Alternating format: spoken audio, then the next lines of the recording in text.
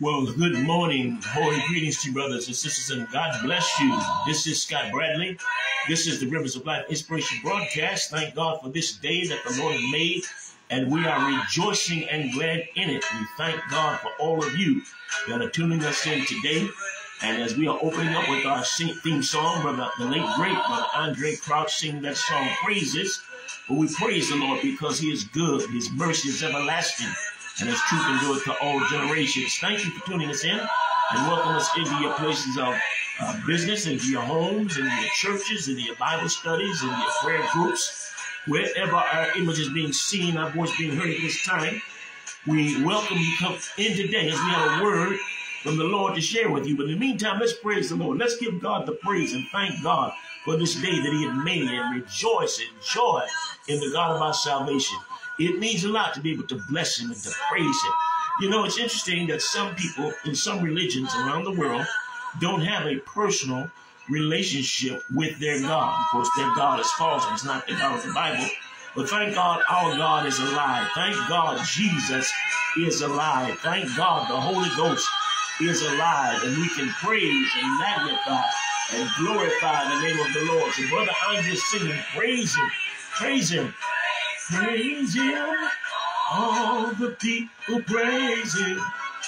Jesus Christ, our King. Oh, praise him, praise him. Let all the people praise him. Jesus Christ, our King. All right, God bless you. Thank you, Brother Andre. We will be hearing from him, of course, at the close of our broadcast today. But again, I want to welcome all of you in to come and be with us today at the Rivers of Life Inspiration broadcast. Thank God for all of you that we've been hearing from all over the world as you'll continue to be blessed by this ministry. My heart, my soul is blessed. I rejoice because you are hearing this word and are being blessed. I want you to continue to pray for me, brothers and sisters. There are great challenges coming now in this 21st century, particularly among religion, particularly among the world itself. And of course, we that are standing up to live holy, to live for the Lord, to be Christians, not just in name only, but in action and in deed, there is a great challenge that is presented to us. Well, we see it all the time. We've written about it. The latest book that we've done, The Challenges of the 21st Century Church. There are challenges. There is political correctness. There is gender reversal. Men want to be women. Women want to be men. And even so, some don't necessarily want to take the place of being a woman or a man, or being a woman or a man to replace the gender. They just want to take the place. You know, women want to be in men's position. Men are backing down. I mean, we're in a confused society. I had time over to go into that. There's a lot I can say about that, even in the church. But my main focus is to point us to the cross. My main purpose, brothers and sisters, is to point man to the cross, to the redemptive place, the only place of redemption through the sacrificial giving of our Lord and Savior, Jesus Christ. That's my point. That's my purpose. That's my ministry. Thank God. All right. God bless you. Now, listen, I want to challenge again. Some of the message that we give you are comfort, encouraging, challenging. This one is a challenge today because I would like to make a comparison to the attitude of many Christians today as opposed to this lesson that Jesus taught us. I want to go to the book of St. Luke. St. Luke, the 12th chapter, and starting at verse 16, Jesus speaking, and he spake a parable unto them, saying, the ground of a certain rich man brought forth plenty. And he thought within himself, saying, what shall I do, because I have no room where to bestow my fruits? And he said, this will I do. I will pull down my barns and build greater barns, and there bestow all my fruits and goods. And I will say to my soul, soul, thou hast much good laid up for many years. Take thine ease, or take it easy. Eat, drink, and be merry. And God said unto him, thou fool, this night thy soul shall be required of thee. Then who shall those things be which thou hast provided? So he that layeth up treasure for himself is not rich toward God. I always found this story very interesting, very intriguing, in fact, because Jesus called this man a fool. Now, first of all, let's look at this man. Let's examine his attributes here. Let's examine what he did here. And I asked the question, of course, in our theme today, why do you suppose this man was a fool? Because when you look at it without reading the depth of it, it appears as though this man was pretty smart. It appears that everything he did was right. You know, I mean, let's look at what it said. First of all, the Bible said that he saw the need to expand. Well, first of all, his fields brought forth plenty. So if his fields brought forth plenty, evidently he knew how to properly plant, how to properly farm, what type of soil, what type of fertilizer, when to plant, how to keep his fields watered properly so that the seeds would not drown. All of the things that go with farming. This was a wise thing to do. Now, would that make him a fool? No. First of all, I don't want to get ahead of myself here because I kind of jumped ahead. But I want to define what the word fool means. Remember, thou fool. That's what the Lord called him. Thou fool, you fool. This night thy soul shall be required of thee. Fool means one who behaves stupidly. Do you think this man behaved stupidly with his farming? No. One devoid of common sense. Do you think he didn't use a little bit of common sense in his farming? No, quite to the contrary. He behaved smartly as opposed to stupidly. He used knowledge and wisdom on how to farm as opposed to one that's devoid of common sense. Again, the term of fool. Then the last term of fool means simpleton. You know, I can't help but smile when I think about that because that was a word that my father's generation used. I hardly hear that word anymore, but my father used to say that. You know, don't be such a simpleton. You know? He used to say, just kids. Or, you know, he would talk about somebody else and say, that guy's just a simpleton. You know, meaning that you really don't have any depth. You just kind of dull. Just, you know, again, it goes back. I've heard it further generations. I'm not simple. Don't call me simple. You know, it means a void of depth. You know, kind of slow. It's probably the best way to describe it. One who is slow. Did this man appear to be slow in his farming techniques? No. He seemed advanced. Remember, his fields brought forth plenty. But let's further read about this man. The Bible said that he said, verse 17, he thought within himself, what should I do because I have no room where to bestow my fruits? He said, this will I do. I will pull down my barns and build greater barns, and there bestow all my fruits and goods. In other words, this man's enterprise, if I can put it in modern sense, this man's enterprise expanded to the point where he saw the need to expand his business. He built greater barns. He pulled down the smaller barns because, again, he was growing. Now, does this sound like the attitude or the action of a fool? One who behaves stupidly? No. He was smart, visionary, in fact, saw the need to expand. Nobody in business would have called him a fool. Nobody would have looked at this young entrepreneur, if I can throw that in, as a fool, as a dummy. This man, he's young, he's progressive, his enterprise is expanding, and he's got to build greater facilities. Does he seem void of common sense? Obviously not.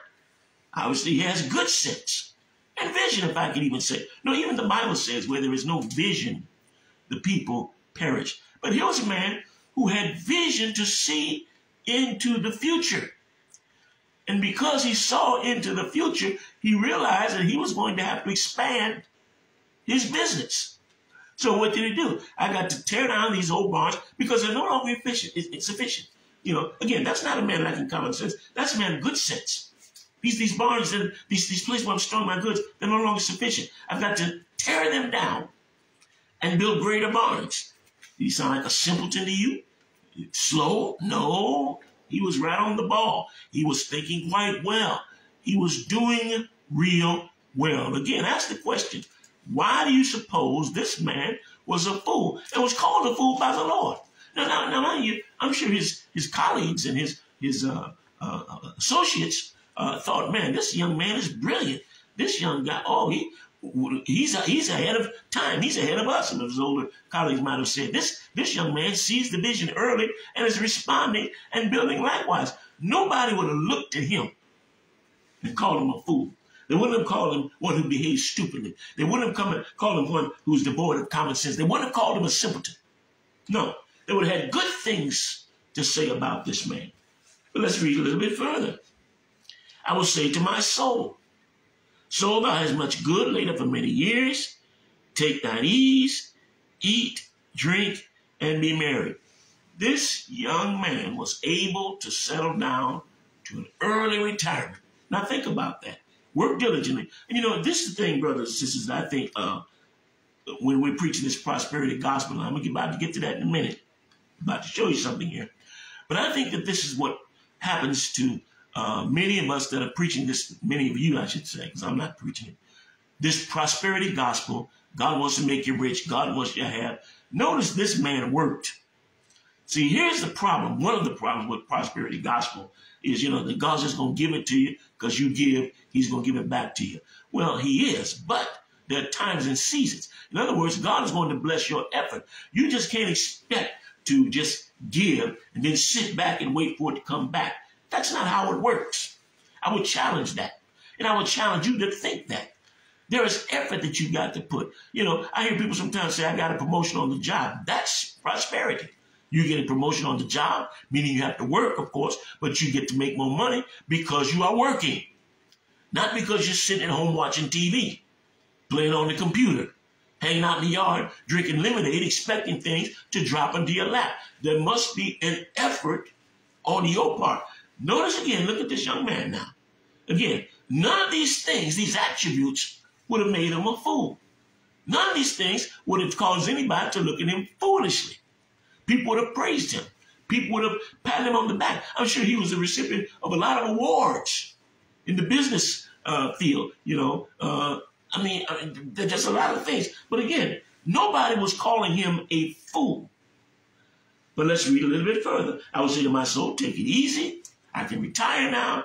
I'm young. I got the rest of my life ahead of me. I can sit back, eat, drink, and be merry.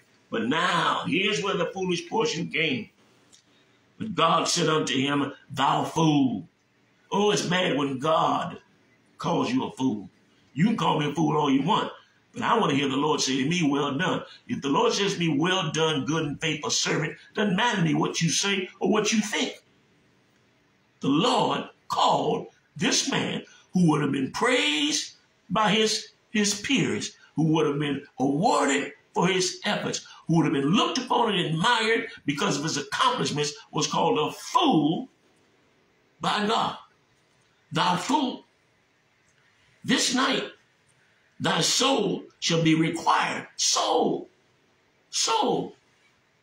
Your soul is going to be required. What have you done to make provisions for your soul?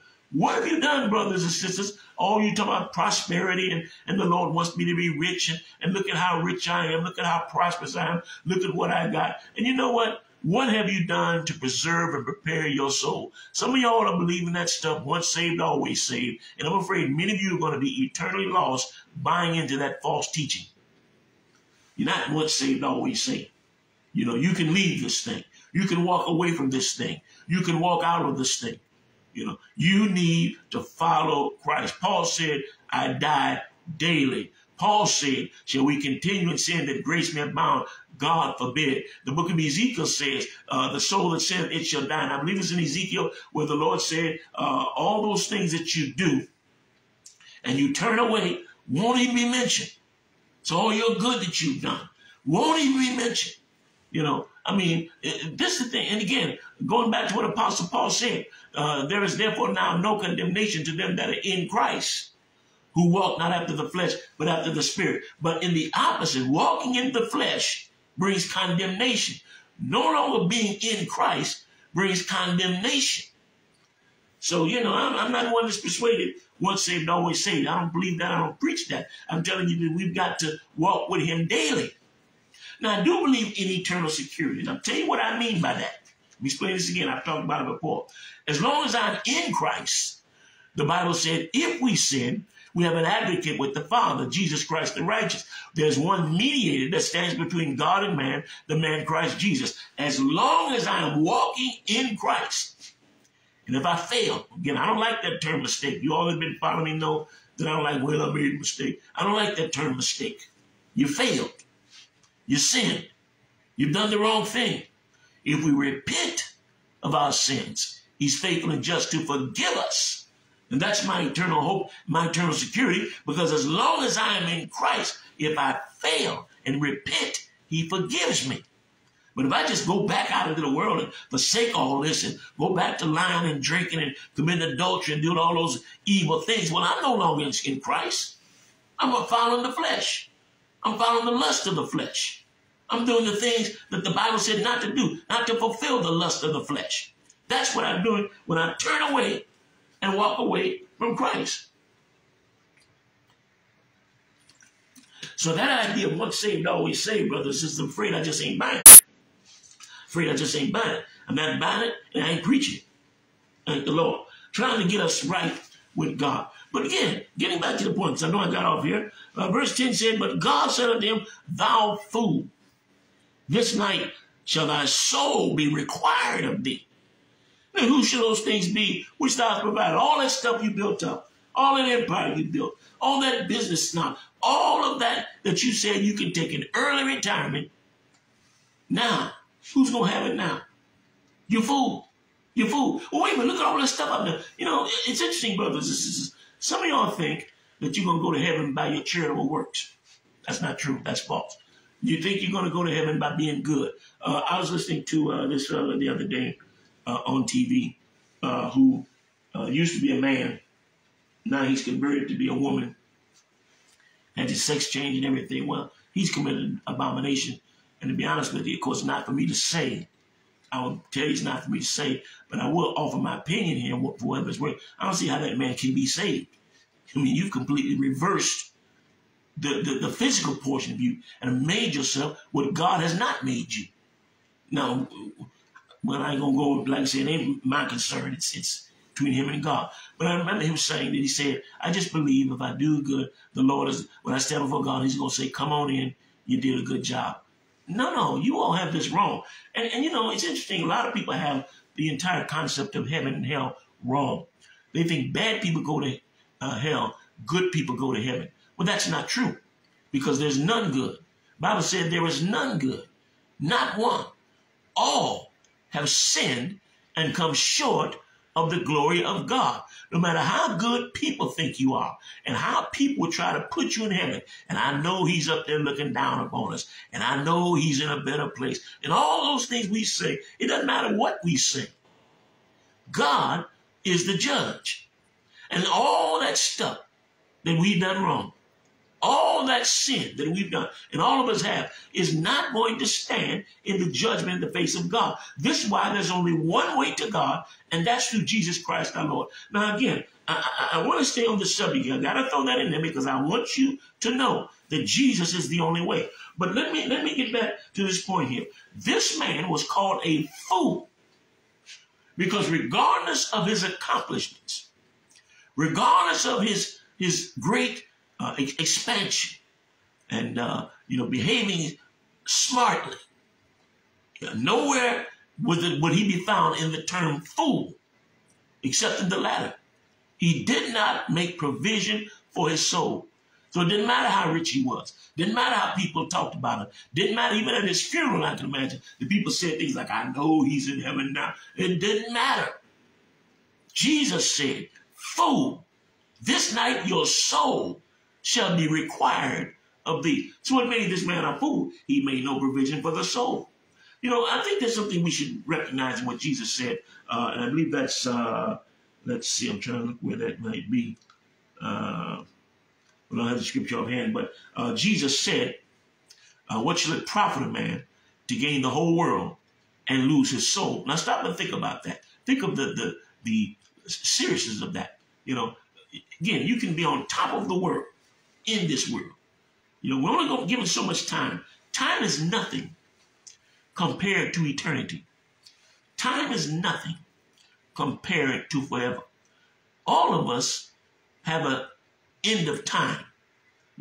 Time itself even will come to an end. But within time, as we travel through time, and who's to say how much time you have? Some more than others. Some live to be over 100.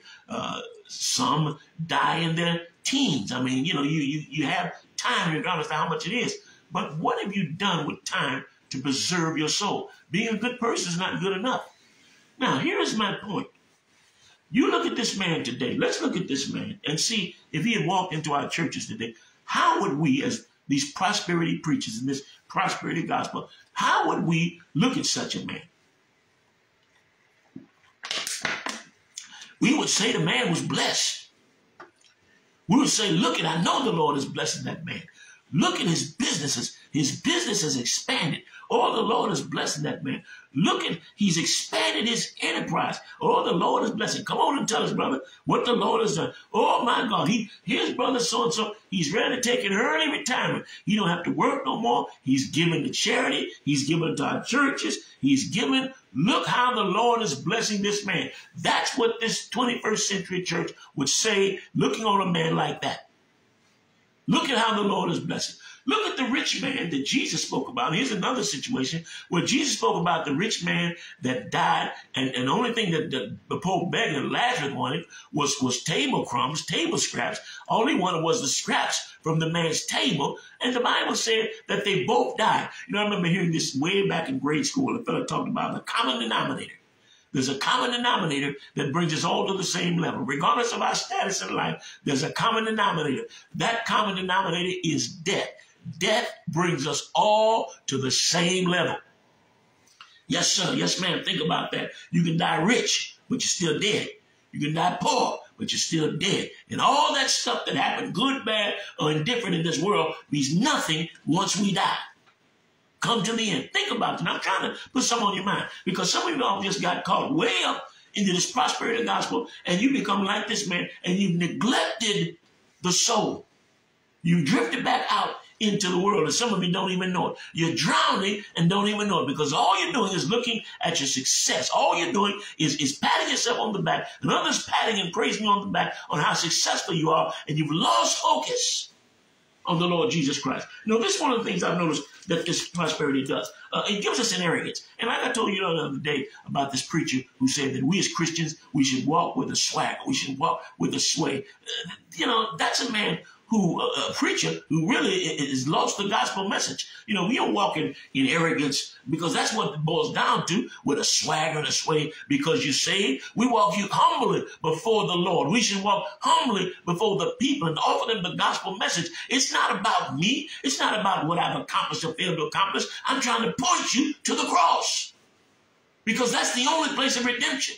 Now, if you've gotten wrapped up in all your stuff, and I listen to it sometimes. Sometimes we have a tendency to judge people how blessed they are by how much stuff they have.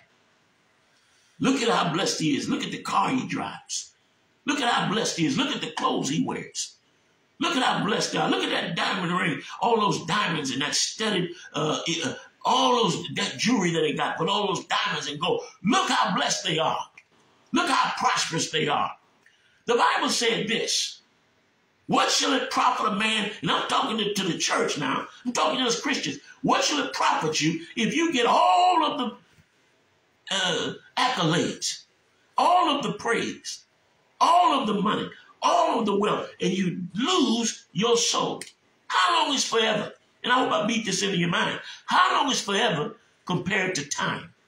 How long is forever in hell compared to time? This is a message, brothers and sisters, that has gotten lost in our churches. And I understand why it's lost, because some people are saying, I'm not waiting till I die to get my pie in the sky. I want my pie right now. That was the message that Reverend Ike used to preach about years ago. Reverend Ike really was a man ahead of his time. You heard me say that before. Reverend Ike's message would fit right into the mindset of today's church, because people are thinking about, why should I wait till I die? Well, because when you step out of time and into eternity, you're in there forever. So, of course, you should be thinking about that. Jesus said, when you build up your treasures in heaven, the moth doesn't get it, the worms don't get it, the thieves can't steal it. When you build treasures in heaven, That's what Jesus said to the young rich ruler. And a lot of times, it's these young guys that Jesus encountered and said, take all your riches and give it to the poor, and you have treasures in heaven. And the people today say, I don't want to wait till I get to heaven. I want my stuff now. I don't want to wait till I get to heaven. I want everything now. And I can have it now, is what the people are telling you. You know, let's look at the comparison. Our time's almost up in my time to wait. But again, look at Lazarus, the rich man that died, and the Bible said in hell, he lifted up his eyes. But let's now also look at Lazarus, the poor beggar, who had a hard time in life, begging. He wouldn't have been considered prosperous by today's standards. If he walked in our church, and he does all the time, we don't want to be bothered with him. Man is poor. Man is begging. Some of y'all even say the man is cursed. And yet when he died, he received an angelic escort to the bosom of Abraham. I know I oftentimes use it that way, you know. But again, what made the difference? Knowing Christ, and of course, Lazarus was before minister of Christ, but he died in the faith. And of course, when Jesus went down in the lower paradise and preaching, led captivity captive, well, among those that heard that word was Lazarus. He was in Abraham's bosom waiting, paradise, you know. Again, that's another subject. I'm not going to go off into that. But he had nothing in this world. And now he's got everything in eternity. Now, brothers and sisters, when you really begin to stop and think and set your mind on things above, as Jesus said, and follow the word of Christ and follow the word of the Lord, set your treasures in heavenly things and things above. You know, he's talking about, he brought the kingdom to us. He brought the kingdom to us. And he said, we're in this world, but we're not of this world. Now, I'm not saying, please don't misunderstand, I'm not saying that we ought not be blessed in this world. Maybe we will and maybe we won't. And I say maybe because there are plenty of people in other parts of the world that don't have the opportunity or the blessing or the resource of the blessing that we have here in this country, the United States. I know that's right. I know that's right. Man, I'm hearing from many all the time asking for aid in simple things like food and water and all kinds of simple things. Everybody's not blessed like we are blessed here in America. I understand that. But when we set our treasures on things above, one of these days, brothers and sisters, all of us are going to step out of time and into eternity. And what we do in this life makes the difference. This is what the Bible also says about a fool. The Bible said in Psalms 14:1, the fool has said in his heart that there is no God. Well, you've got plenty of educated fools, rich fools, higher echelon, high society fools, educators that are fools, preachers that are fools, people calling themselves Christians that are fools. Because even though they are successful in this world and call themselves, you know, a lot of people call themselves Christians that don't even know what it means. But they're fools. They deny the Bible. They deny the power. They deny the word. They say, don't take all that. I don't believe it. I just believe being a good person. Fool. This night your soul shall be required of thee. And then, of course, as I said before, it's interesting, brothers and sisters, especially now with social media. I look at a lot of things now, a lot of the comments that people say to certain things, even like this or other things, people are attacking it, and you know, the Bible ain't that, and Jesus didn't exist, and all that kind of stuff. Fool.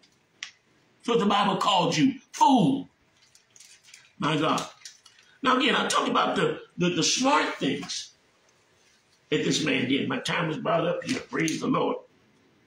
But the man was a fool in what he failed to do. He traded time, and that's what I want to get to as I bring this to a close. He traded time for eternity. Ask yourself this question, Christians. Ask yourself this question. You that profess to be saved and are going after all this prosperity, are you trading time for eternity? That's what this man did. I'm getting everything now. I'm set now. I'm set for life. I can sit back now and just take it easy. Didn't realize his time was up. I'm not laughing at that. I'm also laughing in pity. This man didn't realize his time was up. How many of you know today that you'll still be here at the end of the day? You don't know. Tomorrow is not promised. Your time is up. This man had prepared for time, not realizing his time was up, and he traded time for eternity. Now he's in eternity without Christ, and therefore without hope, eternally lost, eternally damned, in the flames and the torches of hell forever. Some of y'all don't like that. That's too bad. It's true. And I've got to warn you and let you know that hell is just as real as heaven. We talk about the joys and the bliss of heaven. I'm looking forward to it, but it's only because of what Christ did. What Christ did for me has made a difference in my life. And therefore, I'm heaven bound, not because I've been good, but because God has been good to me. Praise the Lord. So, amen, as we are looking at this man, he traded time for eternity. Nobody tell me about it. Trading time for eternity. Why do you suppose this man was a fool? Brothers and sisters, don't be a fool. Don't be a fool. Give yourself to Jesus. Don't be a fool chasing after stuff. The Bible said, love not the world, neither the things that are in the world. For all that is in the world is the lust of the flesh, the lust of the eye, and the pride of life. Whatever your state, Apostle Paul said, I've learned that whatsoever state I'm in, I've learned to be content. I've been exalted, and I've been abased. I've been through trouble, and I've been at peace. But whatever state I'm going through, I've learned to be content. And this is what we got to deal with even as we walk in life, walking with God. This prosperity gospel tell you that you have to suffer. The Bible says, inasmuch as Christ has suffered in the flesh, arm yourself likewise. People in prosperity are telling you that God wants to make you rich and God wants to make you a millionaire. God wants you to have this. But I'm here to tell you that what we do for Christ, that's the only thing that's going to last. Time is going to bring a difference in all things. Will you trade time, the pleasures of time, the bliss of time, the awards of time? Will you trade it for your eternal soul? God bless, brothers and sisters. We are blessed the Lord, as Brother Andre singing that song, Bless the Lord, oh my soul. I hope this message found you. I hope this message blessed you. I hope this blessed message will make you think. Until next week, this is Scott Bradley saying God bless you. Thank God for you. Look to hear you again real soon. I love you. God bless.